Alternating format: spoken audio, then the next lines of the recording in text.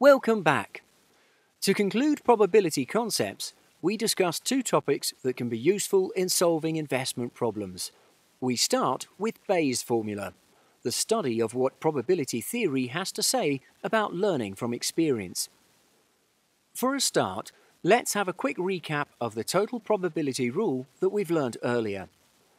Given events A and A complement, which are mutually exclusive and exhaustive, we can find the unconditional probability of an event B using the total probability rule.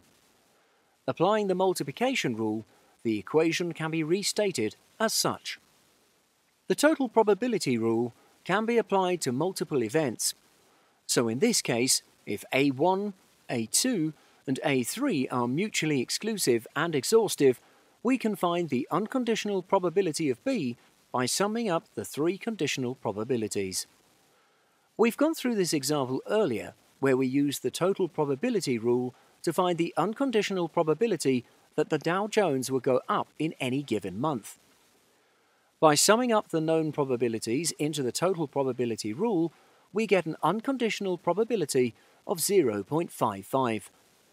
This means that the likelihood of the Dow Jones going up in any given month, regardless of interest rate movements, is 0.55. In this example, we're using our estimations on the probabilities of interest rate decisions to help us estimate the probability of the Dow Jones going up. How about we reverse this process instead? Let's say there's a group of insiders who have a good guess of the central bank's interest rate decision for the following month. So they will front-run the market this month before the actual interest rate announcement in the following month. This means that by studying the movement of the Dow Jones this month, we can estimate the probability of a particular interest rate decision in the following month.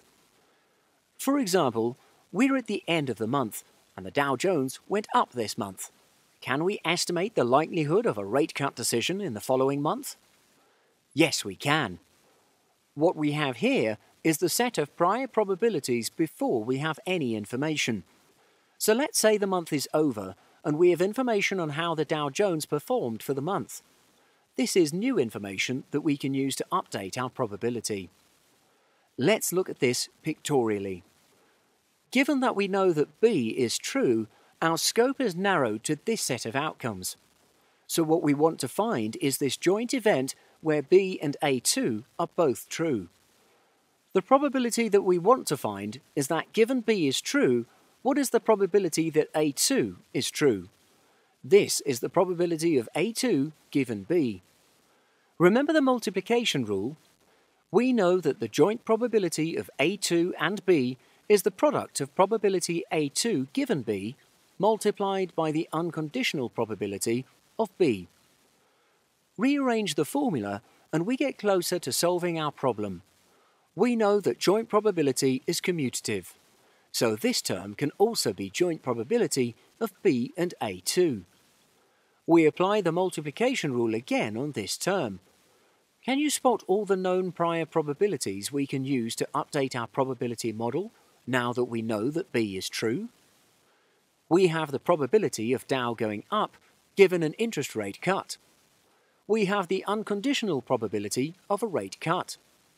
And we have the unconditional probability of the Dow going up.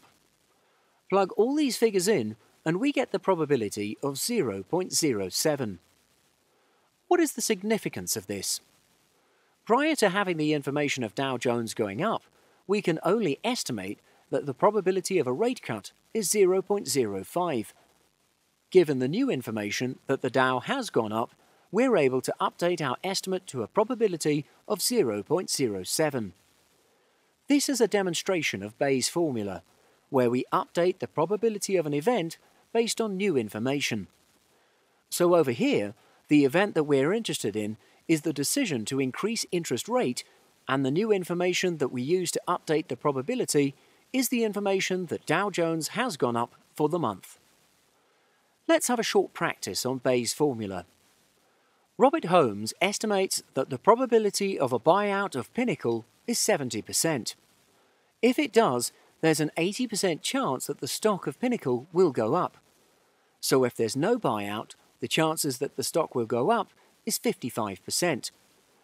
Given that the stock of Pinnacle went up, what is the updated probability of a buyout? Using Bayes' formula, pause the video now to work out your answer. And we're back. It's not necessary, but sometimes drawing a tree diagram can help in problems like this. We have probability of B given as 0.7, hence the probability of no buyout is 0.3. Also, the probability of the stock going up given a buyout is 0.8.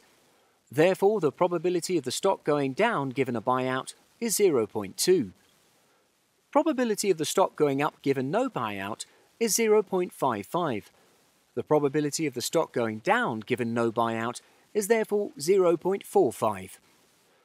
We can compute the joint probabilities of the various combinations using the multiplication rule. Bringing up Bayes' formula, how do we determine which is the event and which is the new information? The answer is quite simple. The event is the unknown. In this case, the buyout is the unknown at this point. Therefore, the event is B. The information is something new that we want to factor in. Given that we have information that the stock went up and we want to factor that in, the new information is therefore U. The probability that we want to find is B given U, and we can apply the Bayes formula to calculate it. Looking at the required terms, we have all of them except for the unconditional probability of U. We can use the total probability rule to calculate it by summing the two joint probabilities in which the stock went up. So given we have all the terms we need, plug in the figures and we get an updated probability of a buyout of 0.77. So, given that the stock has gone up, we now have a higher confidence that the buyout will materialise. You're watching an excerpt from our comprehensive animation library. For more videos like these, head on down to prepnuggets.com. At Prep Nuggets, let us do the hard work for you.